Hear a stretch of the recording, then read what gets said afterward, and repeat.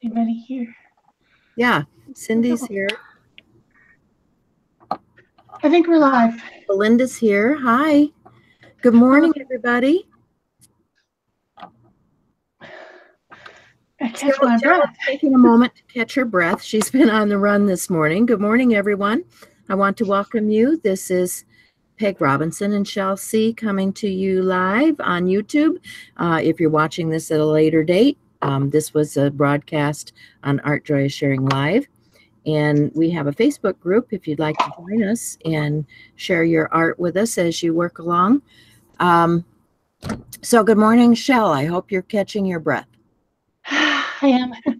That was crazy. I ran up the stairs with 1 minute to spare. I had to drive my mother today. Man, that's hard when you're running at the last minute and trying to accomplish things. Just too difficult. So we have Laura here and Belinda and Cindy and who else? I think that's it for right now. So good morning. Yeah. We are working on watercolor this morning. And I am no expert in the field, trust me. So if you're a watercolorist, don't be offended by anything that I do. But I am a mixed media artist, and because of that, I love to work in all kinds of mediums. And so watercolor is one of those, right?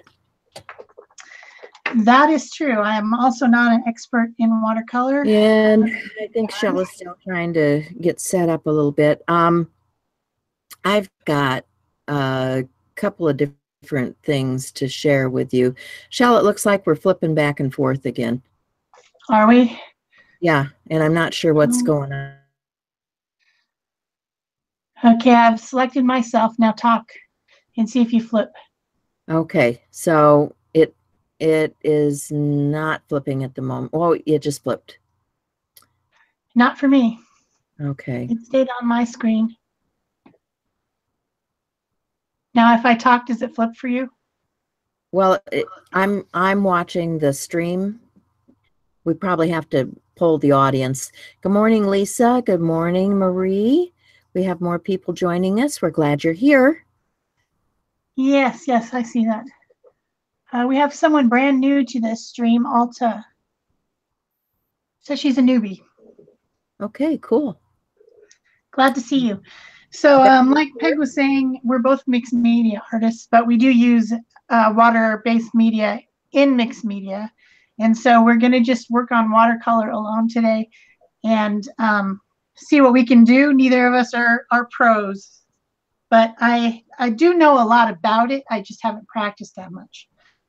So I had this big plan that I was going to make these little charts that had a lot of different watercolor techniques, and then I was going to show you the charts, and then I was going to work on my piece and try to use all those techniques. That didn't happen. Best laid plans, right? Yeah. So I am going to work on a piece, and I have a special plan for it. I'm ready to go. I've got all kinds of different watercolor stuff out here. I'm sure Peg has a ton of it too. What kind of stuff do you have out, Peg? Well, I just pulled some things last night. Actually, somebody reminded me about the stream. It's like, oops, I need to probably pull some things out and get ready for tomorrow. And I am just going to play. You know, this is my playtime. I like to use a lot of different mediums, and I'm going to show you a couple of different types of watercolor that I have. One of which is this Peerless watercolor system. I just picked this up recently, so I haven't really had a lot of chance to play with it. It's fun, but one of the things I'm finding out about this is it's not as intense as my good watercolors. And that's one of the things about watercolor. When they dry down, they tend to be less vibrant. So you need to be aware of that as you paint, that they're not going to stay the bright color that you're putting down, or you may want to make it a little more intense as you're working. But one of the things I like to have is just a scrap piece of paper that I can clean my brush off on, because I can use this for other projects later. and it helps, you know, keep my water a little bit cleaner too. And if you want to be like I am, which is a faux watercolor artist, then I'll show you how to do a little bit of stamping and get a watercolor technique like this. And let's see who's joining us. We have Barbara Clark is here. Good morning, Barb. Oh, yeah, thanks. We've been playing with nails this week. I think Cindy's got some pretty cool nails this week too. And Lisa's saying, "Yay, watercolor! That's good." Ooh, you got the Arteza. I'm interested in finding out about those. Yeah, this is brand new. I'm gonna try these out for the first time. Very cool. And I've also got my other brushes, which are some high quality. These are Royal and Langnickel, kind of mid quality Zen brushes. Yeah. And then these are the Uric brushes, which are expensive. And I keep my watercolor brushes separate from my acrylics. Right. I don't ever use them in there. I just use them only in watercolor. And the way to think about a watercolor brush is something that is fat down near the ferrule. Because what you want in a watercolor brush is you want it to be able to come really to a nice point so that you can do detail work, but you want it to be able to suck and hold a lot of water. So that's why a lot of watercolor people that I see, not professionals, but ones that I see on YouTube, maybe some of them are, use these water tank brushes that hold water inside, and then you don't have to worry about dipping as much. So these Arteza ones look like it comes in a lot of different sizes in this pack that I just got from them. I got a couple of flats and 4 different sizes, three sizes flats and 3 sizes pointy. So we'll try those out. As far as products, what I have out, probably going to mostly use my Koi travel set because it's a good quality, highly pigmented watercolor without a high price. You can get, this is a smaller set, but you can get 24, and I looked it up for $17 with free shipping on Amazon. I also have out these Japanese watercolors, which are more to me like an opaque gouache type of a watercolor. I have out these liquids in case I want to use those, and a little very sad looking palette. And then I have out my crayons, which you can always use these as a watercolor anytime. And I also have some Inktense blocks and Inktense pencils, and I have some watercolor pencils. So that's, oh, and I have some gelatos. I got gelatos out too in case I wanted to use those. So then, of course, aren't you? I'm ready. I'm ready. I've got my Fabriano hot press watercolor paper. Is that what you're using too? Hot press or cold press? I have a variety of stuff out here. You know, I'm not a snob about the paper. As long as it's watercolor paper, I use it. I have a, let's see, what's this one? This one is Master Touch, which was, you know, this is a real cheap pad for $2. Master Touch watercolor pad.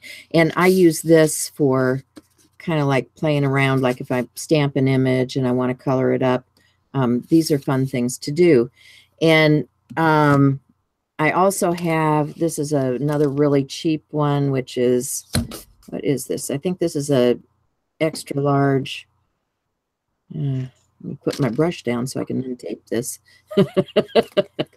I have a piece of watercolor paper down as my background because it's going to catch my splashes and stuff, and I don't care. Okay, this is just a Canson watercolor pad, and they're fine. You know, I'm just playing. I have a nice journal, which is this one is by Strathmore, I think. Yeah, this is Strathmore. It's a 400 series watercolor paper. And this is where I do, you know, some watercolor play, like this kind of stuff, where I just put down watercolor. Whoop, that's not, you know, I put down watercolor and I practice lettering. You know, it's just a fun book to play in, and it's a nice size for travel. And that's one thing about watercolor. It's something that travels really well, because you can pick up a little palette and a pad of paper like this and take it with you and do a lot of artwork. Absolutely. That's why I have this Koi watercolor travel set. It did actually come with a brush, Uh-huh. and it came with a water brush. So really, the water brush is one of those disassembling ones. Uh-huh. And so you could just unscrew it, you know, fill it up with water, unscrew it. Then it's got these little side things that you can clean off your brush with. It has a mixing tray. Uh-huh. So this and a small spiral bound watercolor thing, and you could take it anywhere and work on art journaling without really a lot of fuss. Maybe a few Posca pens. Right. Right. Got to have those Poscas, right? Well, yeah, I would die without them. I'm pretty sure. So just a note on the Arteza pens, I filled up a few of them. Instead of having the suction thing that's the valve sucks up water, it just has an open thing, open tube. So I don't know. Our selecting is not working today. Okay. Has an open tube. There we go. As far as my brushes go, this is my travel brush. This is a silver black velvet, and it, you know, pops apart, and you can put it into the inside so that you're not messing with the bristles. And then this can go into your little travel palette. So I really like this particular brush if you're going to be on the go. I usually always take a water brush because it's got the water reservoir. I also like, these are real cheap on Amazon. These are, I'll have to find a link for you guys, but they're, you know, what they use for their calligraphy and stuff. And they hold a lot of water, and that's what you're looking for with a watercolor brush, is something that's going to hold a lot of water. You can get, I have also the Daler-Rowney, which are a nice brand too for that. But I just got these not too long ago, and I'm playing with them, and I like them. So if you care anything about what my opinion is, I'd say those are pretty good brushes. And I will try to find some links for you guys to put in. So who's come in? Let's see. We've got Messy Table. Good morning. Good morning. We got Isla, Beverly.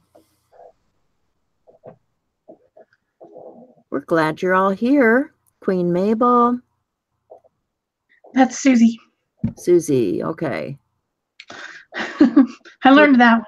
Susie and Vicky, the people that, you know, yeah. And so I'm working on a Izzy Lane. 5.5 by 8.5 piece of hot press watercolor paper. And I'm going to make a card out of it because 2 Fridays ago at soccer, one of our players had a massive heart attack. Oh, no. He went from standing there on the field to he just flopped down. Oh, so he needs a get well soon card. Yes, he does. We're collecting a little bit of money tomorrow night at the soccer. So I'm going to make a scene. It's spring here and the cactuses are starting to bloom. So I'm going to make a cactus scene. So I started out with just a wet on wet technique using this flat Arteza brush and some of my Koi watercolor. And then just made a nice wet wash over the top half of my card. And then I sprinkled a little bit of alcohol, 91% alcohol on there to just disperse a little bit. One thing about watercolor is you gotta wait. It's something that it's frustrating in the fact that you have to stop and wait for something to dry all the time because the way to intensify your colors is to glaze over the top of your lighter colors. So you're making a layer, then you're letting it dry, and then you're adding another layer, and you're letting that dry. And so that's what's frustrating to me. And the reason that I don't particularly do a lot of watercolor is because of the weighting factor. And I find some of that peaceful for me, because I can move to another area and, you know, work on something else. And that's one of the beauties of watercolor. When I want downtime and just kind of get lost in something, it's a real good thing for me to go to. But, you know, not everybody wants that. So what I'm doing right now is I just have an embossed image, and I'm using a variety of watercolor in here. This happens to be a palette that I put together. These are just tube watercolors that I have put together into my own palette, and I'm using them just to add color to an embossed image. And, you know, you can see that it has that lovely soft look to it. So, you know, and like she said, you know, now some of this flower has started to dry. I can come back, and I'm using my water brush to pick this up, and I can just drop in a little more color to intensify the interior of my flower just by dropping that in. Ah, Linda is here. Hi, Linda. Gina's here. Good morning. Good morning. They're talking about a heat tool. Drying your stuff. And masking fluid and salt, and yeah, lots of good information. You guys, I love it when you guys help one another. This is great. Yeah, I had started this piece last night, and I just laid down some color in the background, and I had dropped what I have here on my desktop is this is some kosher salt, which is a little bit thicker. And what that does is it gives that kind of burst watercolory. You see these textural things here. That's what the kosher salt does. And then, you know, this morning I came down and I brushed that off, and then I started dropping. See, I just can't leave it alone. I started dropping color in, and I'm saying the show's going to start pretty soon, but, you know, I want to get the color on the page, so I started dropping color in already. It's just one of those things. I can't help myself. So what's going on over there, Shell? I'm doing what I call watercolor doodling, rather than making a sketch beforehand. Yeah. Which I could have done. I'm using a light color. It's just like a very watered down ochre to draw my images, and then I'm going to let these dry, and then I'm going to glaze over the top. So that's how I will manage this little scene of different types of cactuses. They really are. There's some beautiful, beautiful, beautiful, bright pink blooms going on the ones on the median. You know how they plant things on the median? Yeah. I just, as I was rushing to get home, going 55 and a 45, trying to get here on time. Yeah, don't break any traffic rules getting here. We can wait. I was like, oh my gosh, I cannot believe how long this is taking. It was ridiculous. So you crack me up. Yeah, don't kill yourself getting to the live stream, okay? Well, I'm alive, but I literally was panting when I got here, running up the stairs. Yeah. I bet you were. Thought I was gonna croak. Let's see what people are saying now.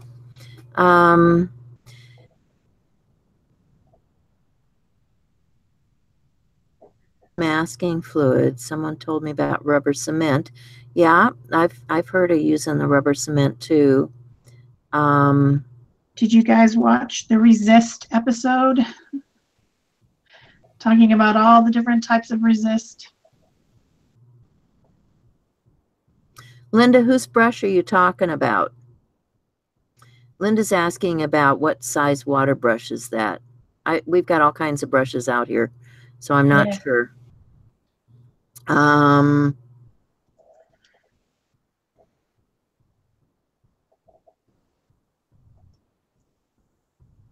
they're talking about thinning. Okay. Thinning what? Probably the masking fluid. Oh yeah, I had a plan for making a cactus that had masking fluid on it, and I was gonna, yeah, I had all these plans. They were great plans. Yeah. Didn't happen. Shelley just crept in. Good morning, Shelley. Yeah, I know. It's always the great plans of, yeah. So you're still working on your embossed image?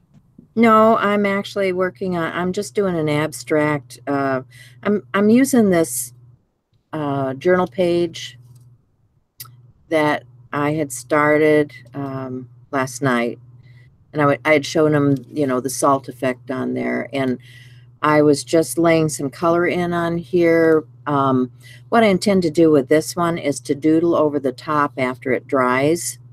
So you know, it's like I usually do. As a mixed media artist, I have several things going at the same time, you know, and I do plan on showing them, you know, how I created this, but I also, along with just, you know, playing with getting some color down onto this abstract background is basically what this is, and I'll doodle. I heard a name for that technique. I guess I wanted to talk a little bit about other water mediums, not just watercolor, because you can use a lot of different inks that are water movable. And, you know, you don't have to go out and buy watercolors if you don't have watercolors. You can use a lot of the things that you already have in your stash. And, you know, that's mainly what I want to get across to you, is that if you have some things and watercolor looks interesting to you, then play with what you have and see if this is something that you would enjoy.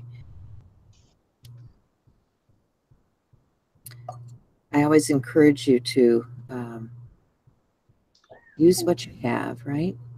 Absolutely. So I think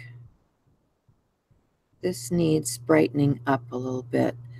So I probably need some more yellow green.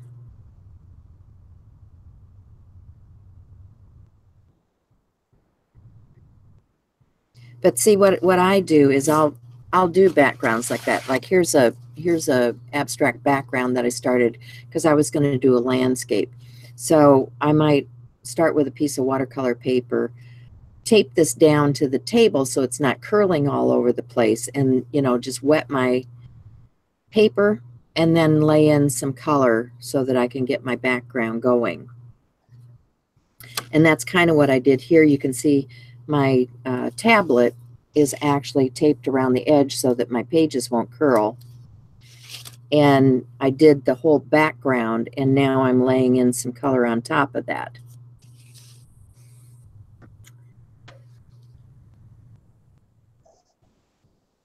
The one with the orange tip and the blue on before that. Orange tip and blue. Do you mean this one?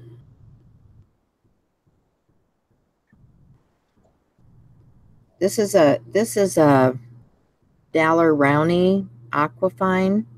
This is an FA85 round.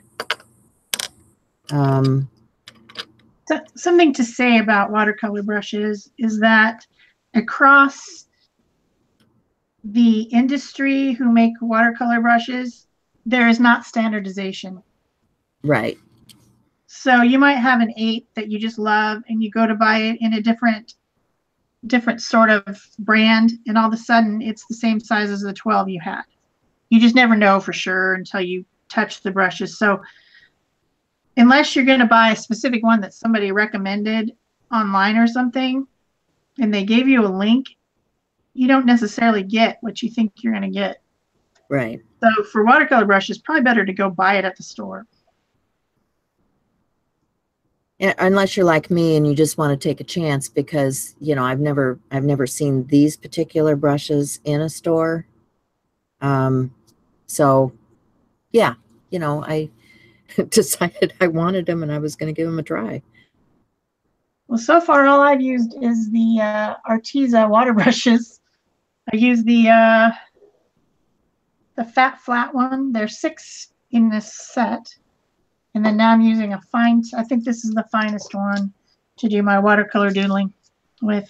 So I'm making some prickly pears. I'm making some burial cactuses. I'm making some organ pipe cactuses, making some saguaros, and of course, the ever-present ocotillo.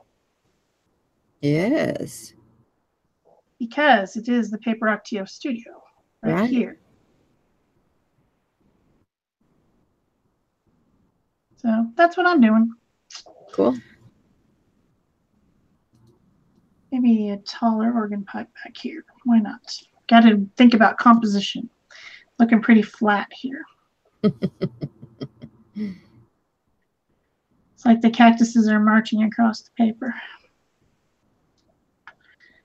And the color that I'm using is just ochre and maybe a little bit of khaki type of a color, because I do plan to glaze over that. Glazing is a wet into dry technique. We haven't talked anything about techniques at this point, have we? No, but I mean, watercolor is a very deep subject. And I mean, if you're really interested in it, I do recommend that you take a couple of classes. I have taken a few classes. And you do learn by doing, you know, and that's probably why I took the classes, just to force myself to do more. Because you need to play. Everybody needs to play. So I'm gonna move this one aside and let it dry a bit, because what I have here is a lot of blobs of color, and I can come back in and do some more color over the top. I can doodle over this. It just becomes a piece that is something to play with, and that's what I'm talking about when I do something in times I'll start with just a background like this and put the color down, and then I'll come back and do some doodles and things over the top. Let's see if I have any other examples. Something like this, where I've actually done a reduction and pulled some of the color away, and then did doodling over the top in there. So what I have here in this journal is a quick sketch that I had done using, this is a Varsity, and it's just a cheap pen with a stick. Ink in here is water soluble. You can come back with your brushes then and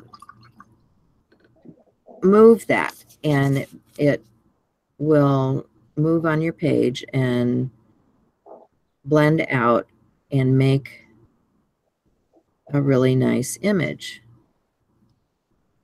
So it no longer looks like a pen sketch. It becomes a watercolor. And that's kind of fun. So if you're doing something like this, where you're just moving the ink, it can become, show you what that looks like as a finished piece. So these are practice pieces.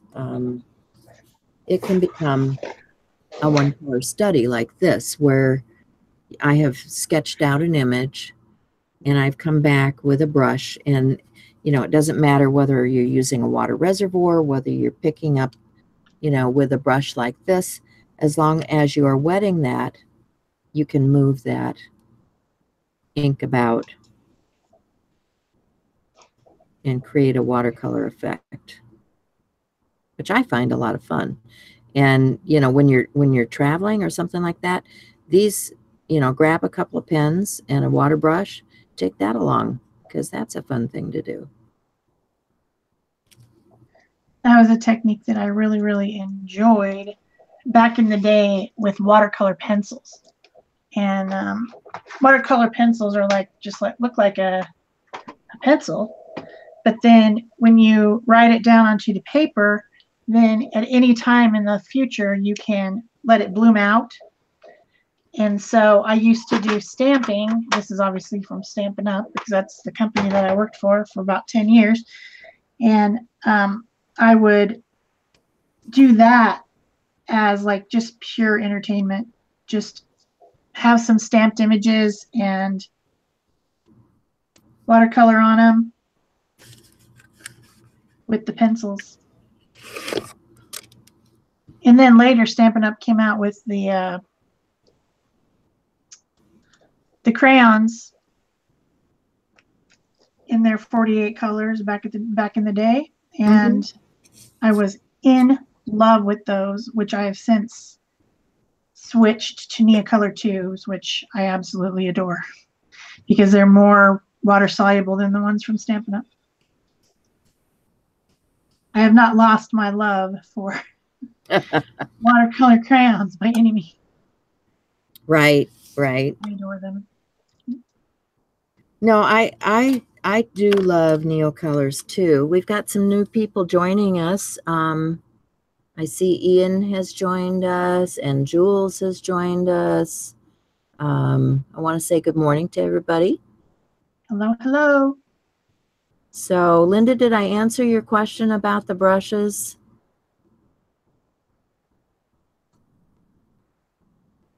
Trying to keep up here. Good luck with that. Linda says, I have a hard time picking a focal point or image to go with the colors I pick. Probably the solution to that is to pick a focal image and then go with the colors that it is. Yeah. Or pick a paper that you're planning to use with your mixed media and then use the colors that's in it. It's kind of what I do. Okay, I'm glad, Linda. I'm glad we were able to help you out there. So I told you I was going to show you how I was creating this. So I need to find that image, don't I? Or do a different one. Maybe I'll do a different one. That's what I'll do.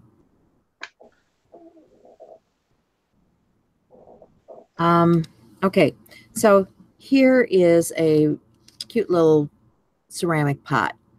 All right, this one happened to be a watery can. So I've got a little ceramic pot, and I'm going to use another water-soluble item that many of you own already, which is the Distress ink. Okay, and this happens to be weathered wood. And honestly, since I'm doing the pot, I'm going to switch it up. I was going to use weathered wood because I was going to do the can, but I think I'm going to go to a brown because it's a pot, a ceramic pot. And it could be any color because it could be glazed. But I'm going to use a brown because typically they're the clay color. So I'm just going to stamp this image on an ATC. And you can see that looks like a stamped image, right? Sure it does. Now I want to find some masking paper. And you can get Frisket also in the film form like this. And it's just a sheet like this that has adhesive on the back. And I'm going to use a permanent ink on the Frisket because what I'm going to do is create a mask. So I'm going to use StazOn. And I'm going to, whoops, take the lid off of it. I'm going to take the lid off of it, and I'm going to stamp that same image onto my Frisket. And I'll set that aside and let it dry because that's a slick surface. And what I'm going to do is I'm going to trim that out. But in the meanwhile, where I have this, I'm going to take my Peerless watercolor. And I'm going to flip through here and find something that I want to use on my pot. And these are just little sheets of intense watercolor. And you can see down here at the bottom where I have tested them out to see what actual color comes out with these. And when you buy these, even though it says it's a complete set, it's not. I found that out the hard way. So make sure that what you're getting is what you think it is, because you can see I have a lot of empty spots because I bought the quote-unquote complete set and it was not complete, which, you know, as much my error as theirs. I should have done a little more investigation. But I like this mahogany brown, so I think I'll pull that out. And I want to blend that with maybe a little bit of an orangish tint. So I'll pull that out. And, you know, you can set up, like if you're going to travel, you can set up a card like this with little pieces of the colors that you're going to use and just take that one card with you, which is what I thought was kind of cool, because this was what they call the travel palette. And so when I bought the travel palette, I thought the color was in the travel palette. It's not. It's all these blank pieces of paper. So just be aware of that also, that the travel palette is blank and you have to buy the set of colors to go into it.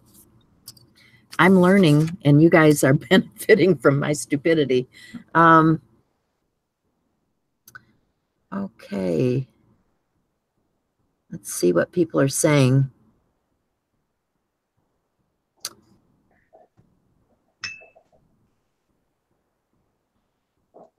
What are they saying? Well, Ian's answering some of Linda's questions. Nikki is here. Hi, Nikki.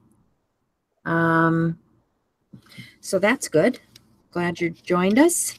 Okay, so I'm just going to, because this is like it is, I'm going to switch to a different brush. This is just a cheap Creative Mark. I can't read it. My bifocals are not good. MIMIK round number 2. Okay. So I'm going to wet my brush and I'm going to come and grab a little bit of that mahogany, and it just takes a swipe like that to get some color on. And then where the stamp has hash marks and things, that's where the image shadow is. So the artist that created the stamp has already done a lot of the hard work for you.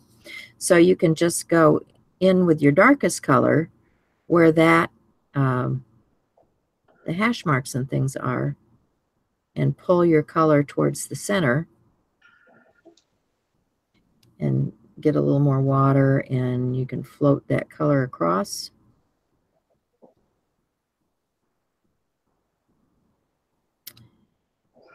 Grab a little more of the intense color and go back in where those marks are.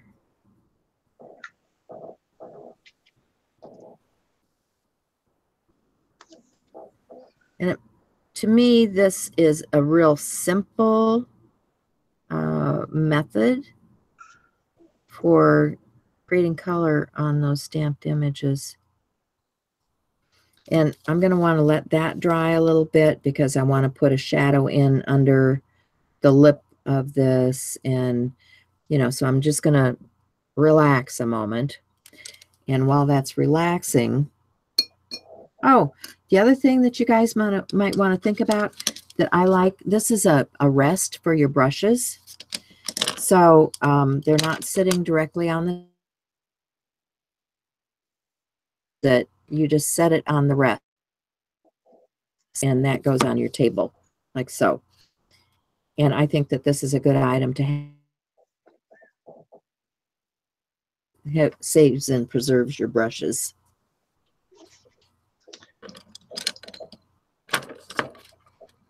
So what I was going to do was grab my scissors and I'm going to cut out my mask. And what are you doing, Shell? Well, I was gonna get out my, yeah, I guess I'm not. I was gonna see if I could zoom so you could see what I'm doing. I started my glazing. Okay, cool. And I was gonna zoom it in, but I don't have any controls for my camera because I didn't put those out before I started the Hangouts. Oh dear. So okay. I've got out one of my fat brushes. This is a number 14 Urict, the 6150R, and it has a very fine tip. And these, most of these are kind of dry now, and they look really pale. When you have a watercolor, the first layer is always pale. And so you can let this dry, and then you can do something called glazing, which is to take a wet watercolor, and I'm just using my little mixing palette to pick up different colors so that I can decide if they're what I want. And then you can go back in and start adding back in color to intensify as well as correct any color. So I intentionally made these warm colors, like I used mostly ochre type of a color intentionally when I was drawing them so that I could go back in and I could add color. And then another thing that you can do is you can wipe off your brush, and if there's a place that you don't like it or you want to add a highlight, you can also remove color. So if I want this highlight on the tops of these organ pipes and down in this section where sun might be hitting, I can remove some of the color. So I can do this glazing process over and over until I'm happy. So just like mixed media, you can continue to add your layers over and over and over until you're satisfied. So it is similar to mixed media in that way. And you can also add crazy colors. Say you want a little bit of pink because you think that there might be a little bit of sun shining on the tops of these that might give you a little bit of a brighter color. You can add those in. Another thing that probably should have mentioned is if you're going to work with a brush like this, you should have 2 jars of water. You should have one for your clean and one for your dirty. And that'll save you a lot of time and a lot of color muddying when you clean your brush. Because I clean my brush a ton when I'm watercoloring. So. That's true. I actually have 3 water on my table. But that's because sometimes I'll use bleach and salt and things like that, and I don't necessarily want that in the rinse water. Yeah. I don't have out any bleach, but I did have out salt. But then I remembered that when you're applying salt, you need to let the watercolor slightly dry. Yeah. So that it's just tacky, and then you apply the salt, and then you have to let that dry, and that's not very conducive to life. Yeah, well, you know. Yeah, it's a lot of drying. We do a lot of drying. That's why we share the screen, right? Yeah. uh, Non-stop drying here. So far, I haven't gotten out my heat tool. I don't generally use a heat tool on watercolor simply because I often use Frisket. And Frisket is rubbery, and if you heat it up, it's going to soak into the paper. And then you'll have problems. We'll just say that. You'll have problems. Yeah. I removing it. Multiple problems for multiple reasons. Oh, yeah. So let's see. I need to go back to something a little orangish to add to this. This is mighty orange, so I might blend with a little bit of this. Well, terracotta is orange. Yeah, but it's not that orange. Not quite that orange. So I'm going to grab a little bit of the orange yellow and the mahogany.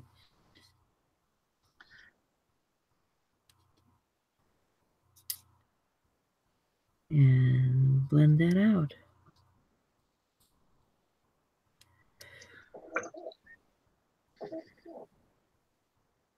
You seem to be having trouble remembering which was supposed to be the dirty and which was supposed to be the clean water. Uh-oh. I have the buckets. I'm following my own instructions, and I keep putting my brush in the wrong one. Oh, well. Yeah, it is what it is. So, anyway, I think I am ready to mask that off. So I've cut out my little mask piece. And it's just a little clear piece like this. And I'm going to put it down. And you can see when you're doing something like this, you want to put a place where this pot or whatever is sitting, because you can't just stamp that and have it floating out there in the air. You got to put a ground down for that to go on. So, oh, not in my world. You can't. Don't you dare. So I'm masking off my little pot, and then I have a lot of little bitty stamps, little fun stamps, little greenery, little. These are all from Art Impressions, I think. Yeah, I think they're Art Impressions. But I just thought they were the cutest little stinking stamps, right? And you can just take your brush. You don't have to have stamps. You can take your brush and you can pick up some color if you want to give the appearance of some foliage, which is fine. But I think the stamps are stinking cute.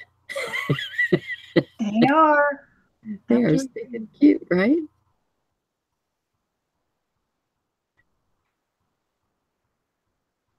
And with them, what I do is I'll mix up a color. And let's see, what do I want to use here? I have a green out on my palette, but But I think I want to add a little bit of blue to that. And you guys are probably going to ask me, well, what color is that? What color is that? This green is oxide.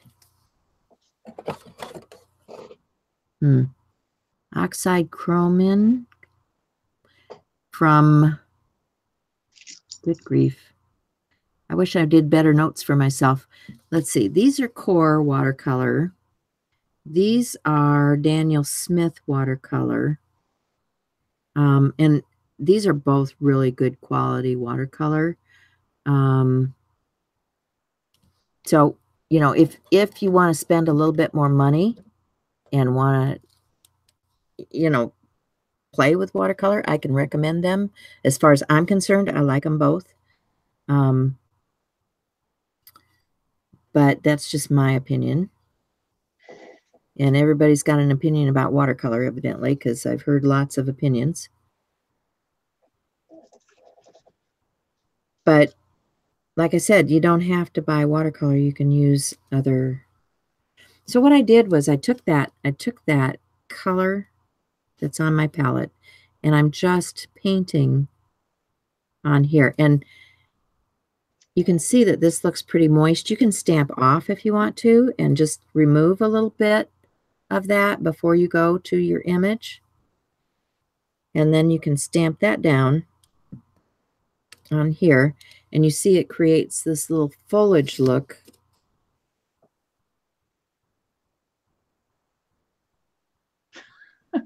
On my pot. You guys should see outside my window. What's going on? The neighbors, they have this dog, and I think it's called a Portuguese water dog, right? Oh yeah. It's this, and I don't know if it's giant or if it's supposed to be that big, but it's black and it's furry. It's like furry, curly furry. Yeah. And it's tall. And it keeps coming over to the wall. There's like probably a 6-foot block wall in between our backyards, and it comes over and it gets its little paws right up there, and it's looking over the wall at our dog in the backyard. Yeah. His name is Scout, and he just is hilarious. If I go out there to feed Teddy, our dachshund that's out there, Scout comes and he looks over the wall. He's hilarious. He's completely cracking me up at this point. Fun. Big goofy dog.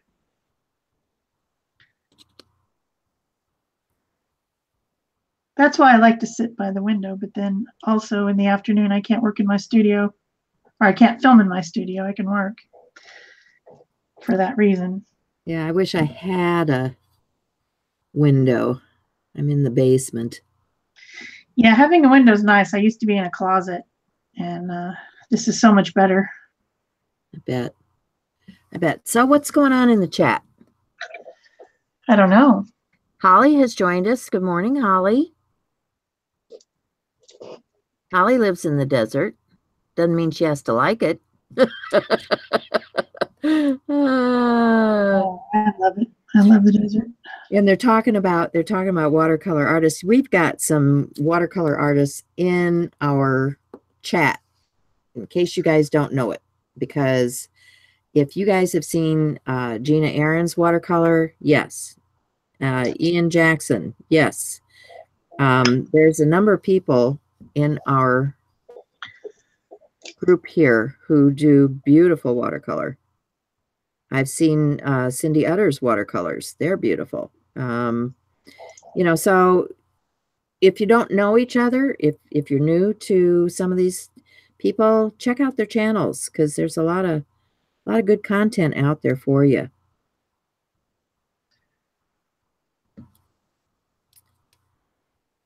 So what I'm doing is I'm just building up the layers. You guys see that?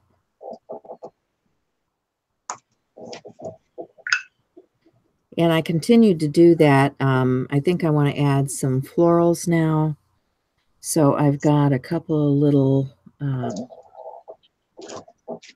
different things that look kind of like delphinium.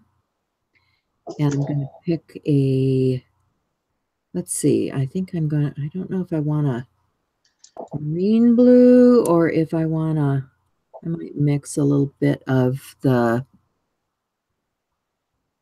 Mayan, I don't know. Let me see what this looks like. That's mighty bright blue. So I might mix a little bit of the darker, this is a phthalo. I mix that in. Yeah, I like that a little bit better. And I kind of clean off my brush on my extra paper. And then I'll come in and add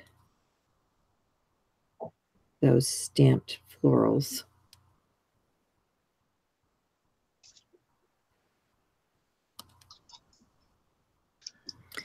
And I can take my brush and just extend that out a little bit.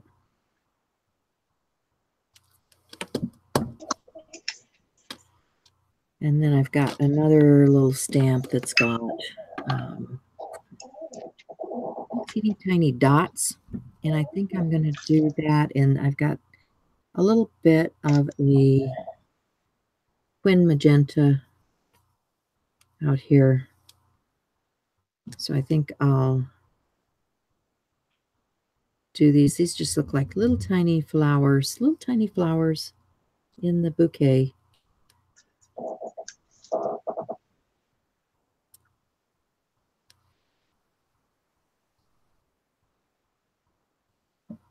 And then for a final touch, I'll probably come in and do some shadowing around the pot once I lift the mask off of here. So I'll pull the mask.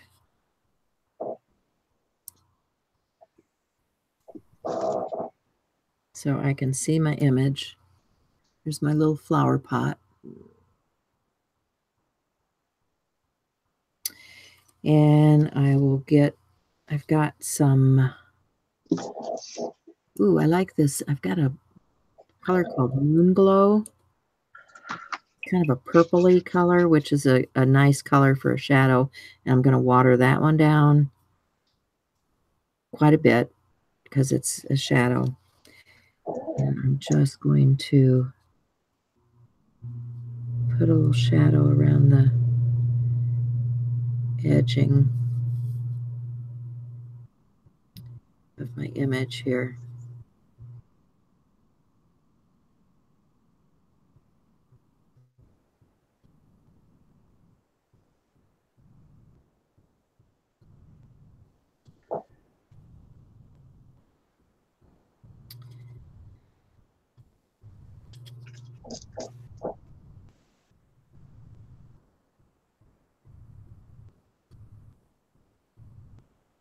It got really quiet. Yeah, I'm working on my ocotillos. Basically, ocotillos are these brown sticks, and then they have these very dark green, tiny leaves. Instead of having like a branch, like it branches out like a tree, all the branches start at the bottom and go straight up with a little bit of a, this way. But then when they bloom at the very top, the leaves turn to a red. So you end up with these blooms on the top. So that's what I'm making, just like that. Sometimes there's more than one and they come out the side like that. I love them. They're the coolest. They're your favorite, aren't they? They are. They're strange. They're very different than what you see, everything else. So I'm just dotting, doing like a wet on dry. These are all dried out now. Kinda. Kinda? kind of, sort of. Yeah. So there's my ocotillos. Cool. And I got to work on some of my other stuff still. It's a process. It's a process. Locked gates and left the lambs out and the dogs. Oh my goodness.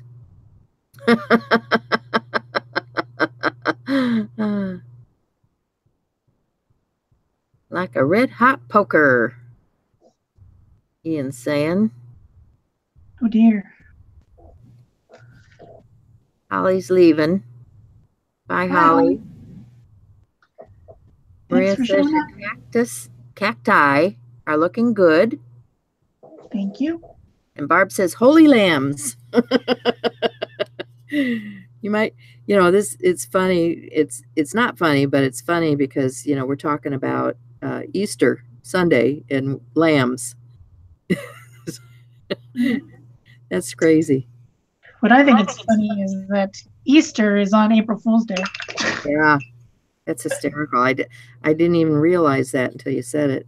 Yep, it's funny.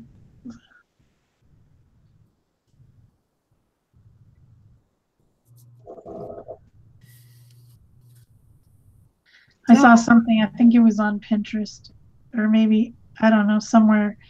You know how you can get those little Easter eggs that are shaped kind of like little tiny footballs, and they're in foil, like light colored foils and stuff. Yeah. Somebody Favorite. posted that they took green grapes, they unwrapped all the chocolates, took green grapes, wrapped them in the little foils as an April Fool's. Yeah, that would not be, no, not the same as chocolate at all. It would be funny. Your kids would open those things and like, oh, wow. That would be saying, where's the chocolate? Like, what happened here? This isn't right. Oh my gosh. I mean, you'd keep the chocolate, you'd still give them the chocolate. It's just an April Fool's joke. Yeah. It would be very funny. Very, very funny. Okay, so after they're crying and saying, where's the chocolate, then you give them the chocolate, huh? Well, yeah. I mean, you got to, unless you ate it all.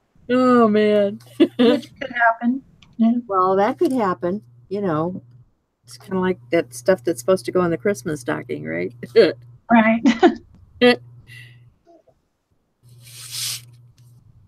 Too funny.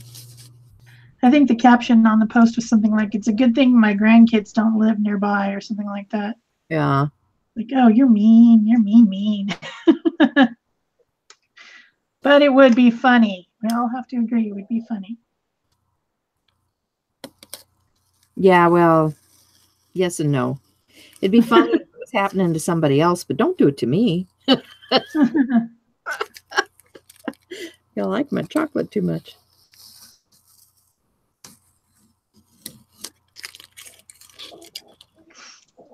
Now, if somebody messed with my Cadbury mini eggs, they'd be in big trouble. I love those Cadbury mini eggs. Oh, yeah? Only come around Easter time. Cadbury in general, I think they have a very delicious chocolate. Oh. Although I think some American company bought them. Bought Cadbury? Yeah. Huh. Interesting. Someone who lives in England can tell us if that's true or not. Like Nestle or something, I think.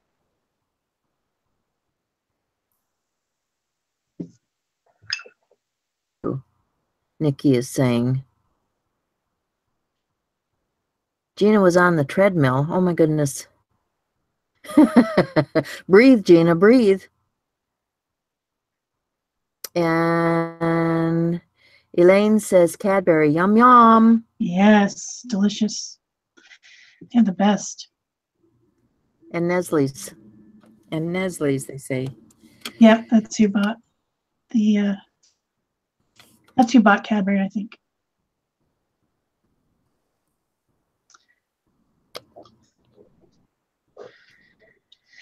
Working. I need a stick. I think we need some more of this bright. These are looking really nice, though. Thank you.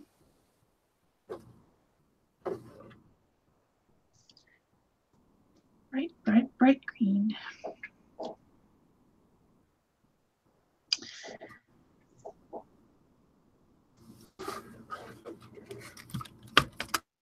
That's a little bit too much.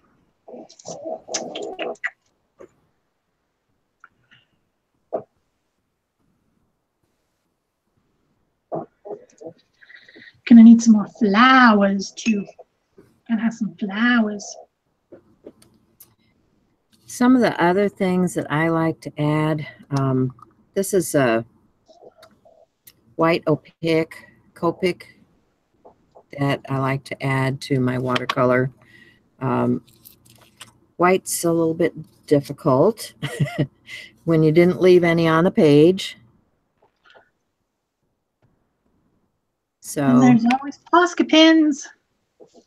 There's Posca pens for doodling, yeah. I'm gonna add Posca pen highlights to mine when I'm done. That's my plan. There's also, you know, the good old, what do you call these, gel pens? Yeah, they work too. Pens, yeah. And the other thing that I like, this is my metallic watercolors, because I do like to add a little bit of shimmer sometimes. I just can't imagine it. You adding shimmer? Oh, I know, right?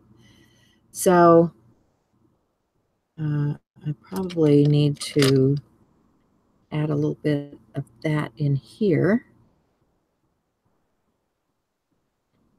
See what this looks like.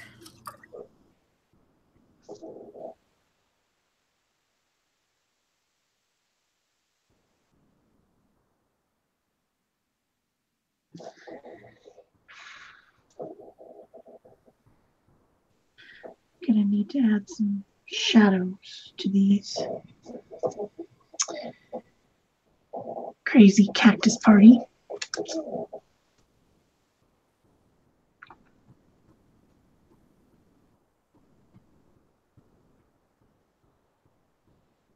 Now you got quiet.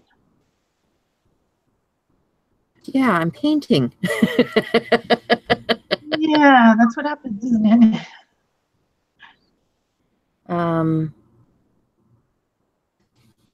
Trying to read the chat too. The words are too tiny for me today. I can't read them. Ian's talking about gouache. White using white. Yeah, not a fan of gouache for some reason.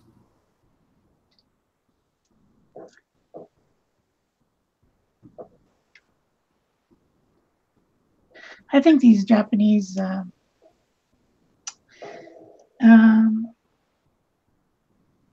Tambai, something, what is it? Zombie? Whatever they're called. I think they're gouache. They are very opaque. Actually, that's one of the watercolors I'm giving up.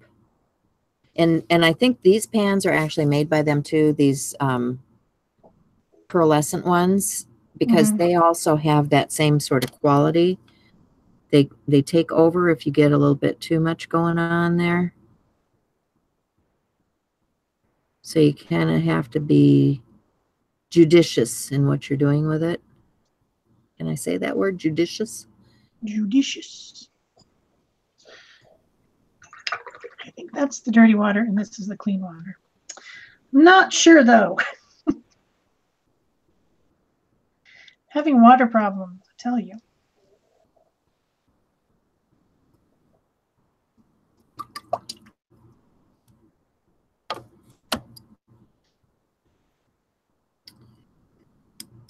Anyway. How are we doing on time? I've got 20 minutes left and mine's not even beginning to be done. Hope everything worked out for you, Holly.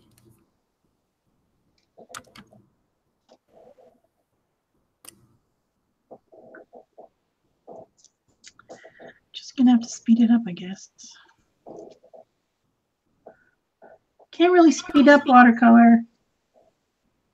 No, it takes time, but that's okay. You know, that's the beauty of watercolor to me, is that you get into a Zen-like thing and just relax.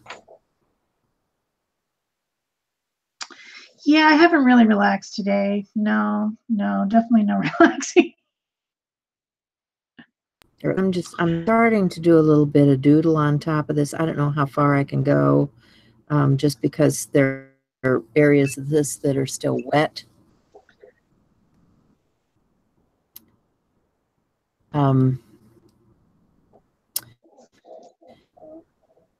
So we'll see what I get out of here.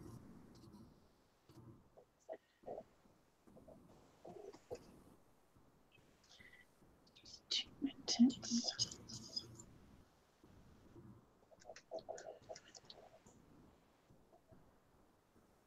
And when I do the doodling, I like to use different size pens too, because I like the variation in the width of the line. I find that more interesting. Definitely.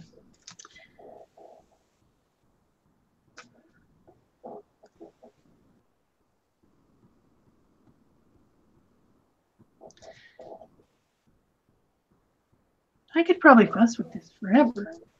I just decided keep glazing in more colors until the end of time. Till the end of time. Yeah, like in this purple.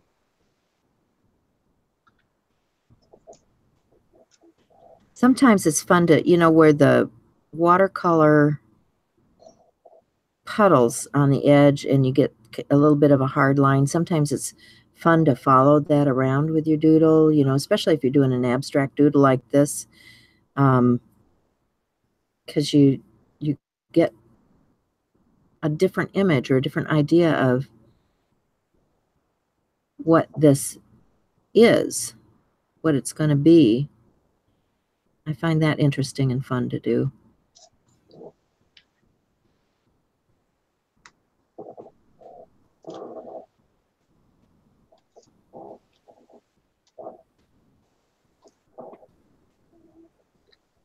And I'm just, I'm taking the pen and I'm just following along some of those puddles of color in just a, a random squiggly way, not necessarily following the line perfectly. I don't want a perfect line.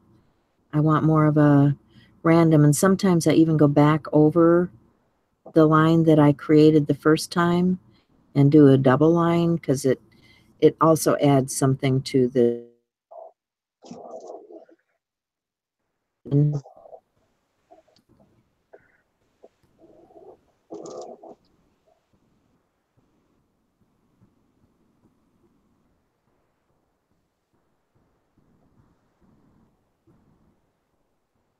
So let's see. Marie's leaving. Bye, Marie. She said she'll look and see the final pieces later.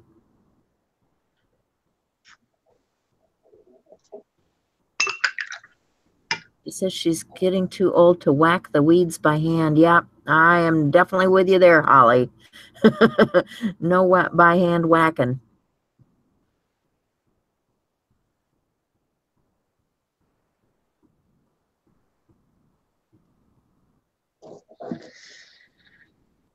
I remember when I was young, getting out the sigh and actually doing that. You remember you don't want to do that anymore, right? I remember I don't want to do that. You're right.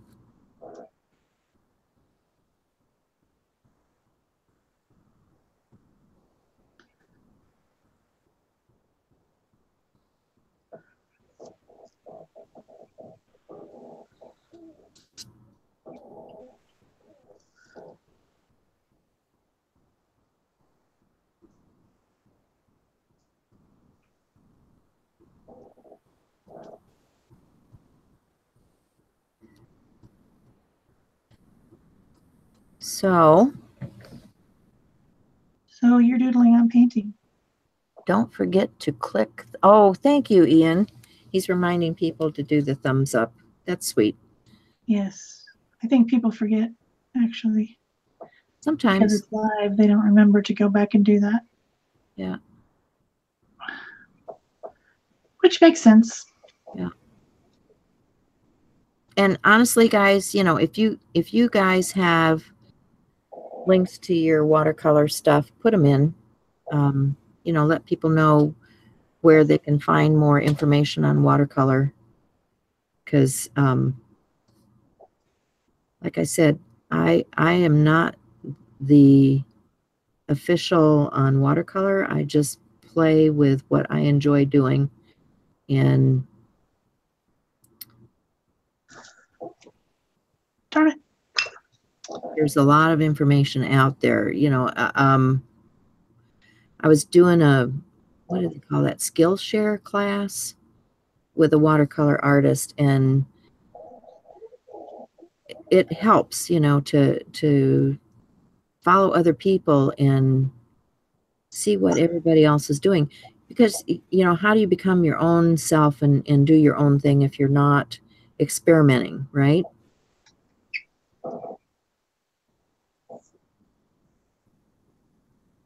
So that's what I do, is I just play. And then sometimes I stumble on something that I think is, you know, uniquely mine, and sometimes I'll try techniques that other people are showing me how to do, and you know, that's how we all learn and grow.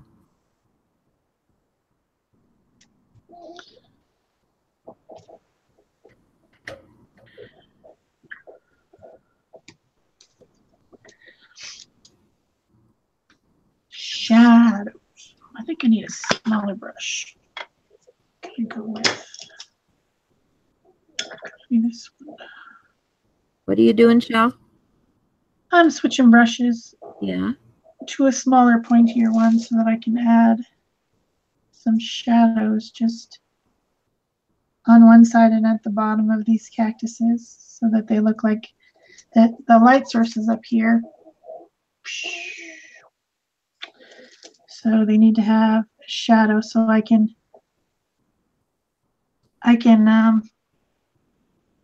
wet and dry and then blend the edges with a little water. Uh-huh. Just so that they seem as if they're more dimensional. Yeah. I'm gonna end up adding like spikes and things using a white pen, I think. Oh, cool. I have a white watercolor, a couple different white watercolors, and maybe I should try that instead of just going right to my pens. But you know, I like those pens. I do like them. They are my friends. They are my only friends. Holly's saying she wasn't good at watercolor in high school, so she kind of gave up. You know, we all have things that just didn't seem to work when we were younger. And if it's something you think you might like, go back and try it. You know, I wasn't sure I liked watercolor at all because it's one of those mediums that moves, and you know, I can make a big mess in a hurry. And Messes are fun. well, sometimes they're fun and sometimes they're messes, you know. And so a lot of times I just wasn't sure about doing watercolor either. And then the more I play with this stuff, the more I'm enjoying it. Like I said, to me, it's feeling very zen-like and very calming, which I can use some of that in my life. I've been watching Cece's creations. Yeah. Her And morning watercolor videos, and hers are very simple. You know, it's some watercolor staining and then some doodling most often, but that's how she's relaxing in the morning when she gets up. and it's a good exercise to start the day with. That's what I thought was cool. And not only that, but if you're watching her, it's great because she's playing that really calmative music, and you can work right along with her as she's doing that. Well, I haven't been able to figure that out. I never can make it to anyone's lives. I never know when anything's live. But I don't think she's doing it live. I think she's just doing it and posting it. oh, is she's not doing it live? No, but I watch. Don't you ever watch videos while you're working on stuff? No, because I'm generally filming. If I'm working, I'm filming because Turn I on got to put something. a video up every other day. I don't have time to be messing around. Yeah, that's ambitious for sure. Well, hey, that's how you grow your channel. Well, maybe some year I'll grow up and do that. I don't know. Meanwhile, I'm just playing. Yeah, playing is good too. It just all depends on what your goals are. Not sure what my goals are. So, I'm doing what I'm doing. Well, my goal this week has just been to get home from traveling and pack for the next trip, which reminds me, I won't be here next week. Oh, really? Yeah, because I'm off to St. Louis. So I'm going to go down and take a class with Gwen LaFleur. You Cool. guys have seen her work, or even if you haven't seen her work, check it out because she is a great artist, does stencils for Stencil Girl, and has beautiful, beautiful work. And a couple of my friends are going, and I think it should be a great time. Sounds fun. So that's the story of my life. I've been on the go. And then this week I was putting more stuff together in my studio because I got some new stuff from IKEA. And so I'm rearranging again. I started the spring sort of my art supplies that I will be, putting out for sale because I've decided those are not the things that I want to keep in my studio. And yeah, I somehow managed to keep busy.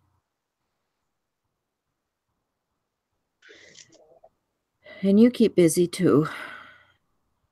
Yeah, I have to clean up my studio very, very soon, like before the weekend, so that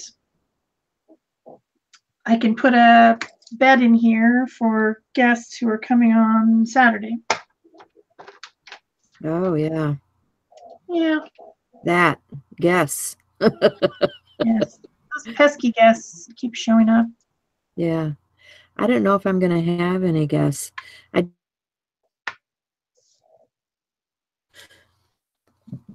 So I could probably do the live show by myself. I mean, we're missing a lot. I don't know. Is that a problem? you can invite somebody to come and join you. I don't have any friends. Oh, come on. Don't. I bet you we can find you somebody to join you. Yeah, maybe. I bet you we can. If you want to do it live, do you want to do a live next week? Well, I just think we should have a live. I feel like we've missed way too much. Okay. If we're really gonna do it, we should do it. You know? Well, What I'm saying? and I think we need to find somebody to help you out because it's a lot to do on your own. Perhaps. I also don't know what the subject would be. Do you guys want to suggest something you want to see? I can do most anything. When you were gone, I had Cindy come and join me, and that was fun. So yeah, I remember that you guys did glue books, grab and glue.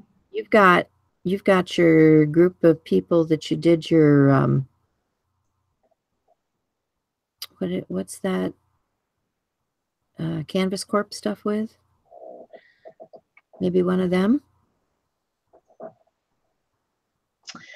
I don't know. I have to think about it. Okay. I haven't thought about it yet.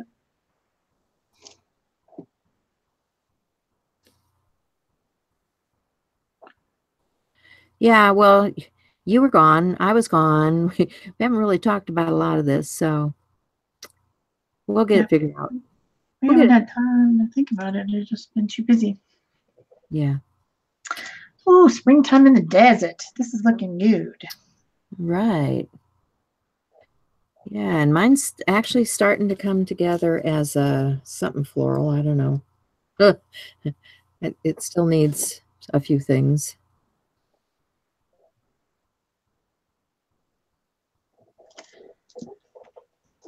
I think I need to change my pen now to something different.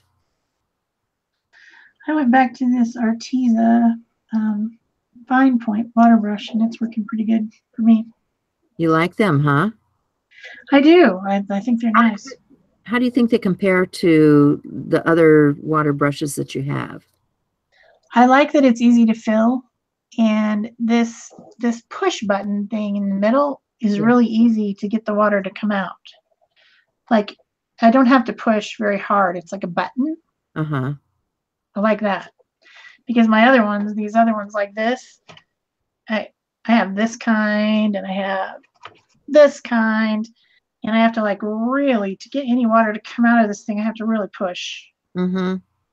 and also to fill it. I think this is one of the ones to fill it. I have to squeeze and I have to like slurp it up. It makes that noise. I hear you So there. I'm liking these artisan ones, and I like the fact that there's multiple sizes, and also that you get the flats and the points, which is nice. I'll put my link in the description box below if you guys want to order some, because I have an affiliate link from them for some reason. They gave it to me. And I guess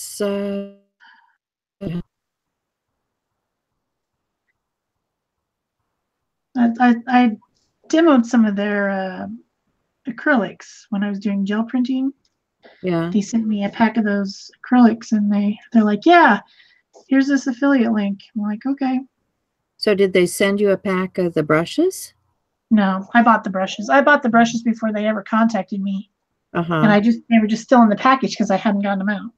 Uh-huh. But I think I'm ready for detailing on this thing. I think because we're running out of time, and I need to stop fussing with it. So it's Yeah.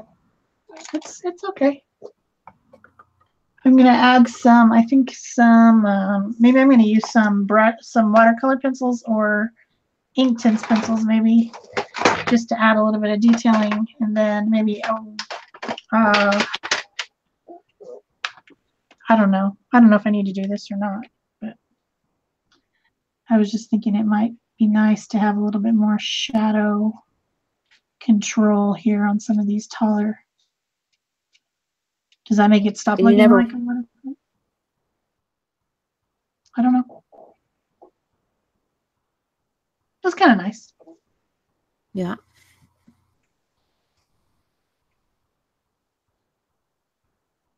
Maybe I should just do it with brown or gray or something. Brown. These pencils are kind of a pain. I can never figure out which things are which. That's really dark.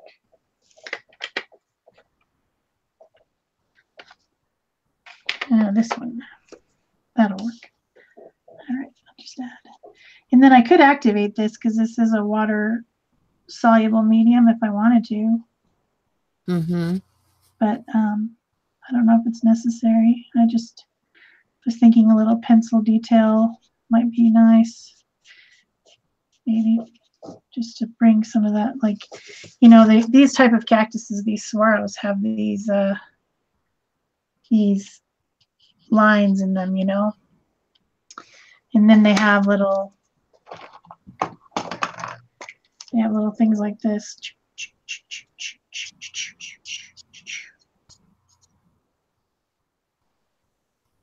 Making crazy mouth noises. Yeah. Okay, I don't know if you guys can see. I can't zoom in because I forgot to turn my camera things on before I went on my crazy driving trip. I'm just adding a little shimmeriness to this one with my metallic watercolors. Good plan. I have this, it's kind of a coppery gold, which I like a Rose lot. gold.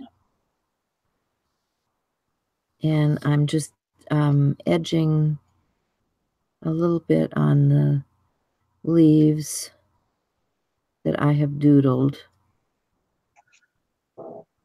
Just to add a little something, something.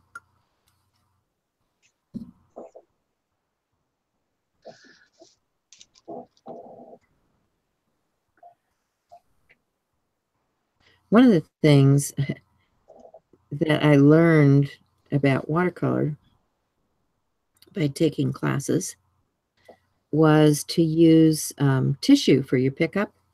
I was trying to use paper towel and baby wipes and all kinds of other things. Well, they just don't work real well on watercolor, but tissue paper works great. I learned that one too from somebody, but I can't remember what it was. But it's like using, nose tissue. In case they don't know what you mean by, or toilet tissue. Like, the yeah. Exactly. Yep.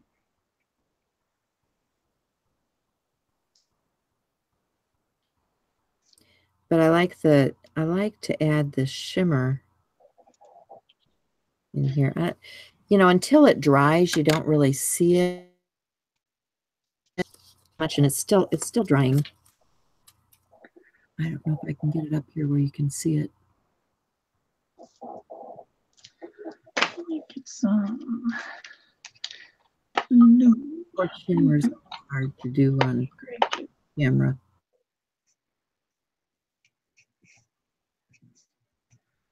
There, I think you're catching.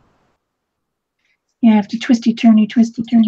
Yeah, twisty turny. But you can see over here where it's wet, you can't really tell as much.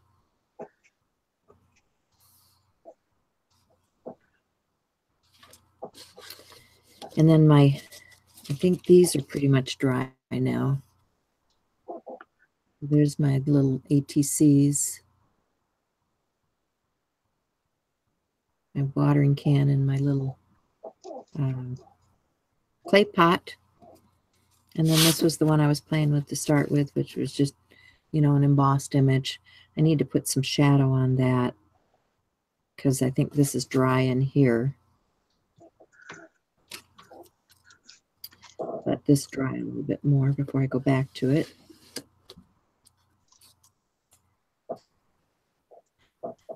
Maybe even put a little bit, let's see.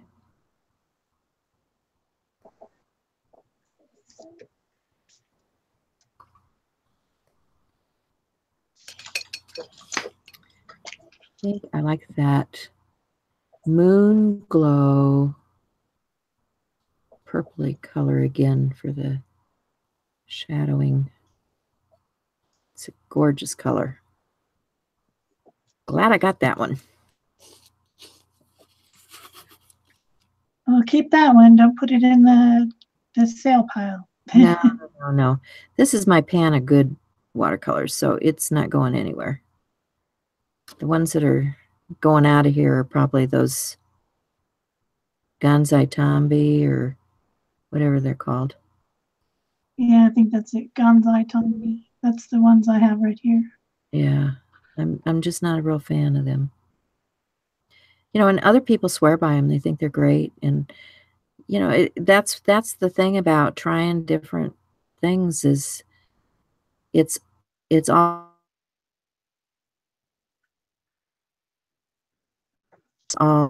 you are asking about paper earlier. This is just some cardstock. This is not watercolor paper at all, because I think I started this just to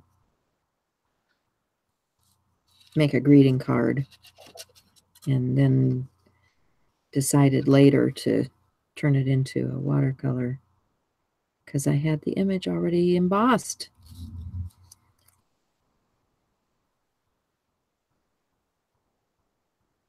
How are we doing on time?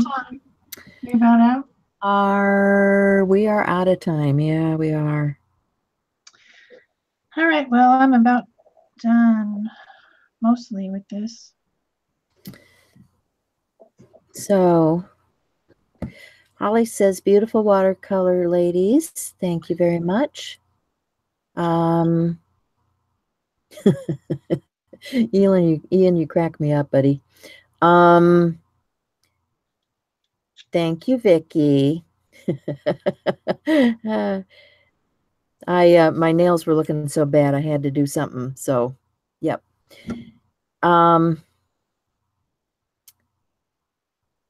And Pat's just getting here. Hi, Pat. Yeah, it's always better late than never. You can always do the replay. It's no big deal. And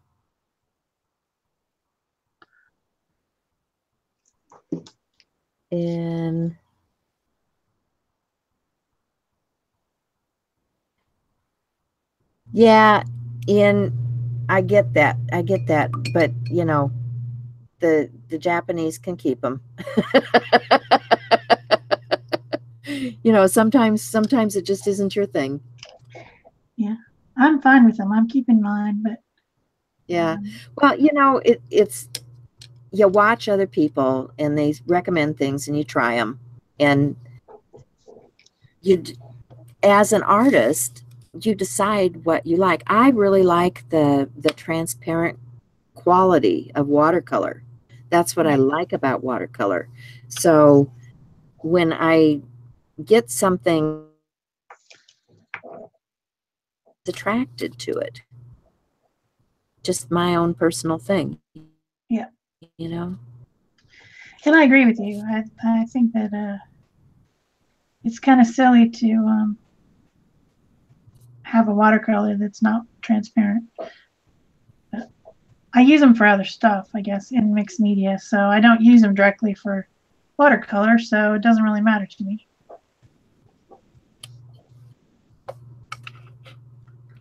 Right. And in that instance, I can see why you're saying, you know, they're fine for you. I get it. Yep. It's just for me, watercolor is not my primary medium. No, me neither. Even though I like to play with it, it's not my primary. And so when I get it out, I want it to have the qualities of watercolor that I'm looking for. The watercoloriness of it? Yeah, yeah. You're saying it better than I am, which is somebody needs to say it right. Oh man. Some days I can talk and some days I can't. Blah blah blah blah blah blah. So do you want to show what you did? So and I'll show what I did, and then we'll be done. We'll be out of here. Sounds like a plan. I was just squiggling around with my pen here, trying to do a little last minute doodling. And these work pretty good. These are just those cheap dollar store R2 pens. But yeah, this is the you know, abstract doodle blob in my journal. It has the shimmery colors on it. This is embossed watercolor card, which is still drying. And then these are the two little ETCs that I created. So that's it for me today. What did you get? Well, I'm trying to take the tape off here so I can show you. You know, I have a little difficulty with tape right now. Uh-oh. But there we go. That's good enough. So this is all I finished. But it will be good for the card that I need to make. A nice big card so everybody can sign. This is a folded over 8.5 by 11 sheet. And then I'm going to put some type of mat behind it. I'm not sure if it's going to be this color now. It might be a different color, but it'll end up being something like that. And then I'm going to put the words somewhere on here, get well soon.